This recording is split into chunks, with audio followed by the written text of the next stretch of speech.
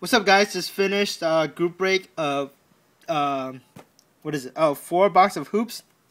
I'll just do a recap real quick since there was only 7 hits.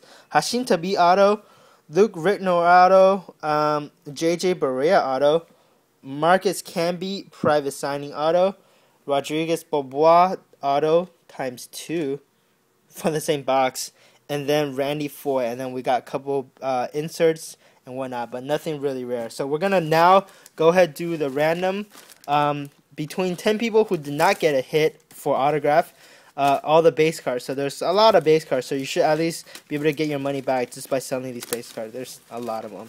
Can't guarantee they're all mint condition, but most of them are pretty good condition. There's a lot of them. So here we go. Still live on Blog TV. I think there's 6 people left.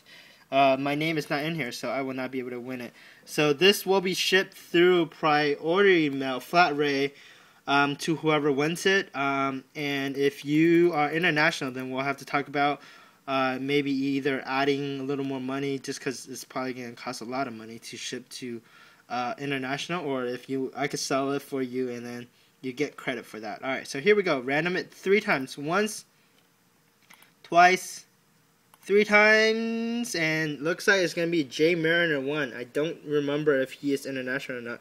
So just send me a PM about it, and then we'll talk.